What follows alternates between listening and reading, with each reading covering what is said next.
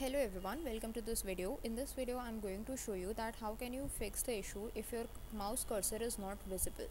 So this issue can occur due to variety of reasons, but the most common one is the non-updation of the drivers, or there is some issue with your mouse drivers. So how do we solve this? That's what I'm going to discuss. So the first step you need to do is, and I'm going to discuss all these steps just using the keys of the keyboard so that you don't have to worry if your mouse is not visible. So press the Windows key from your keyboard and just type in device manager to bring up the device manager in the control panel. Press enter to open it up. Then press the tab key so that you are able to highlight the desktop. Then go using the down arrow key, go to this option that says mice and other pointing devices.